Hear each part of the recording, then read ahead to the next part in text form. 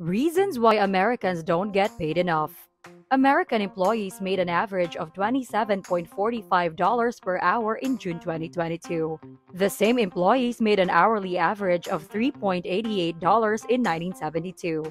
This means that the wage growth in America has advanced significantly. However, when accounting for inflation, salaries have stayed essentially constant over the past 50 years, with employees receiving just $0.12 more than they did in 1972. We should all be concerned when an ordinary American does not experience an advance in living standards across several decades. The pain of weak wage growth is being felt by Americans as inflation reaches its highest level since 1981. According to two-thirds of American workers, income increases over the past year have been exceeded by inflation. However, some economists claim that the idea is really a hoax that politicians employ to advance their political careers. Politicians gain votes by promising to address perceived problems in voters' lives. Therefore, we can say that the discussion of wage stagnation and the promises to address the alleged issue are tinged with a little political cynicism and calculation. Hello there! This is the Financial Fortune channel, and in this video, we are going to answer what does wage stagnation imply for American workers today and how real is it in America. Before we begin, please do not forget to leave a like, click subscribe if you haven't already, and hit the notification bell to be notified whenever we release new videos. Let's get started. Since the early 1970s, American wages have stayed the same, but it wasn't until 1979 that the difference between worker productivity and pay really started to widen. Workers' earnings increased by 17.5% between 1979 and 2020, but productivity increased by 61.8%, more than 3 times as quickly. The claim that wages haven't increased at all isn't true. While they have, their growth hasn't been as rapid as in the past. The economy has seen considerable transformation during the 1980s. Really, we have transitioned from an industrial to a technological period. Even if the benefits of these significant economic changes are not always felt equal, everyone's lifestyle and pay are affected. For those lower and middle income earners, wage stagnation is harsher. Between 1979 and 2020, the annual wages of the bottom 90% of American employees climbed by 28.2%, while salaries for the richest 1% increased by 179.3%. The richest 0.1%, however, experienced a startling rise of 389.1%. Since the late 1970s, real wages, earnings after inflation have been taken into account, have not been a significant factor.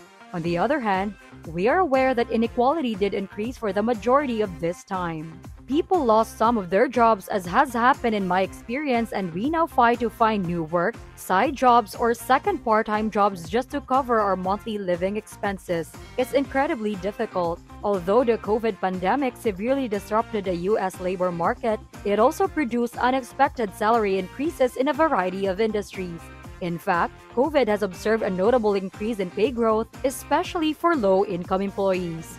This reveals a really serious stiffness in the labor market brought on by excessive U.S. demand, whether it be from the Federal Reserve or through payments made as a part of the fiscal stimulus, but also by restrictions in the labor supply, immigration restrictions, early retirements, and of course, illness or death.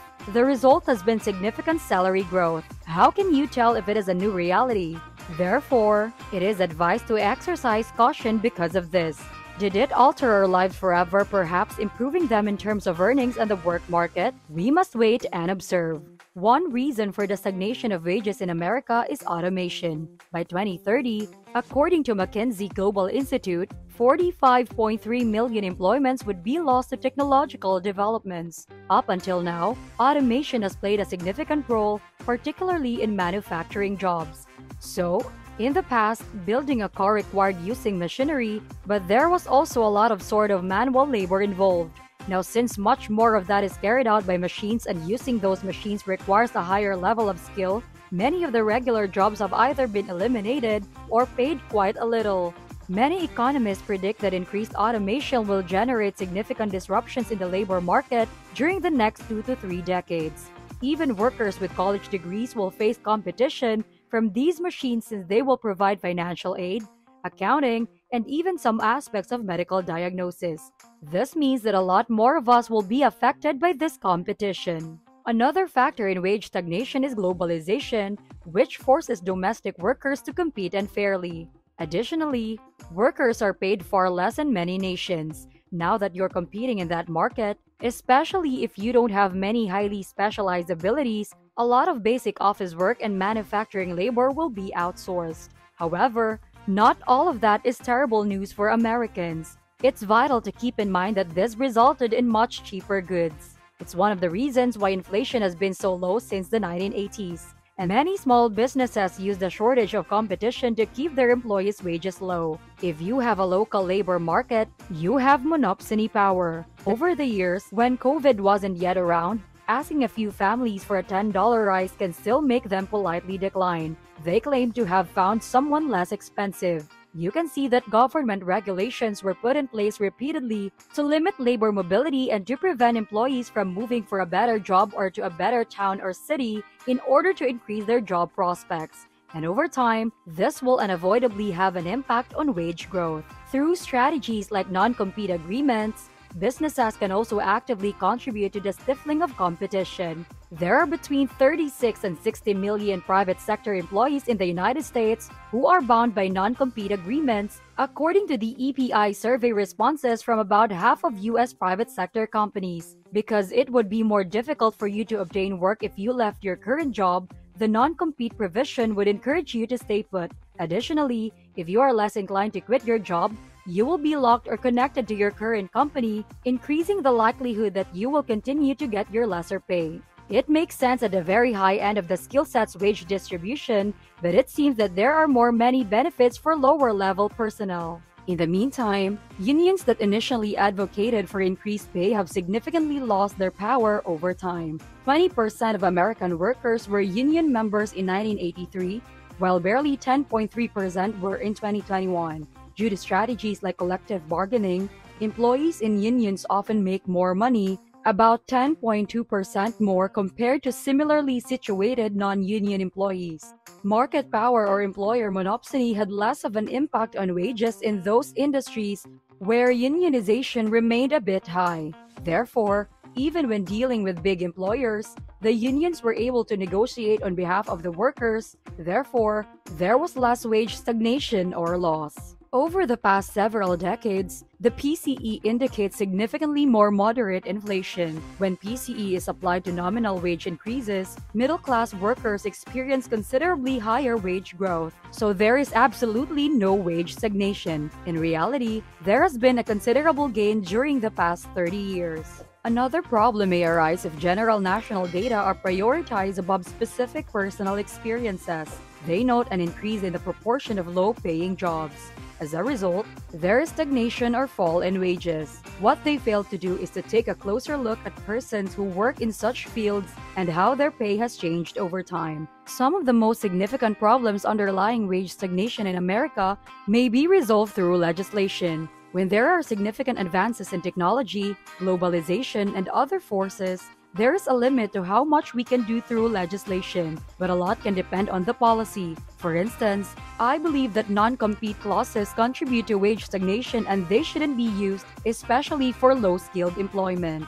We could enact laws to make it simpler for employees to form unions. Protect Our Right to Organize Act or PRO Act, a bill, has already been approved by the House of Representatives. In the Senate, it has no chance of passing. We also need to embrace the gig economy more, which I feel like we've been doing so far by pretending it doesn't exist and treating it like a low-tier segment of the labor market. But if we let those platforms offer health insurance, I think it may lead to better quality occupations that are more dynamic and give people a greater opportunity to take on upside risk as well as downside risk.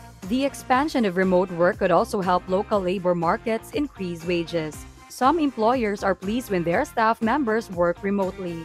In a way, if you have the ability to work remotely, at least you are aware that you are lessening the monopoly power of an employer, because if you are a smart person, even if you live in a small town with only one or two major employers, you can work for a multinational company that can be based anywhere in the world or the United States and work remotely while earning a higher salary. The success of the American economy depends on achieving fair pay for all citizens. Not only there is a fundamental sense of justice, but there is also what has historically been referred to as the American dream. It draws immigrants to our country's borders.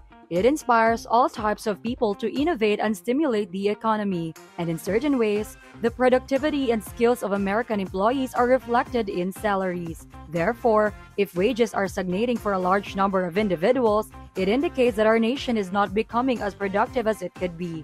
That implies that the entire economy is not operating as the best it can be. That's all for today, folks. I hope you learned a lot from this video on the reasons why Americans don't get paid enough. What do you think? Share your thoughts in the comment section below. This is Financial Fortune, and thank you for watching.